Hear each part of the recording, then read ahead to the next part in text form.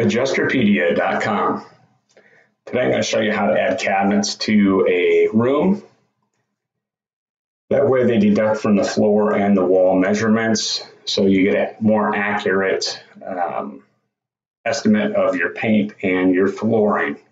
So I just got a 10 by 10 room here. Just drew it real quick, and I went ahead and I put paint on the walls and vinyl on the floor. So one way I've seen people do this, it's not really the best way, is they use this area tool under tools. You click on area and you just drag the space you need.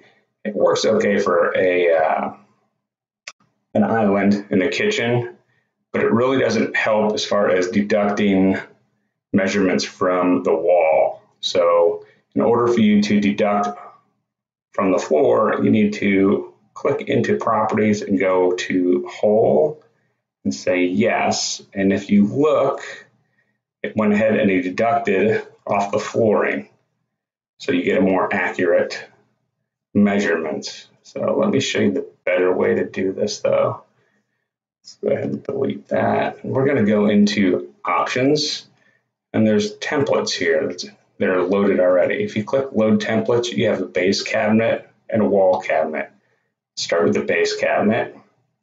We're going to click OK, and you can stretch these to whatever dimension you need. So see, as we stretch it, it's subtracted from the wall for the paint, and it's subtracted for the floor. So it's a pretty good option to use.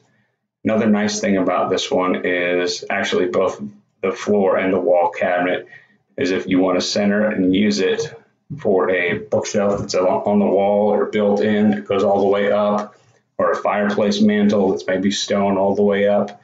What you can do is you come into properties and height from the floor. A wall in this particular room is 8 feet, so I'm going to allow for 8 feet.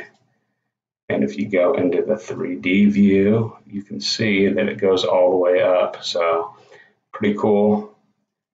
And if I were to go ahead and take that back down to 3 feet, you can see what it looks like also. And then I'll go ahead and spin it real quick on 3D. So that's the option that you have. It's the better option. So thanks for watching. Hope it helps.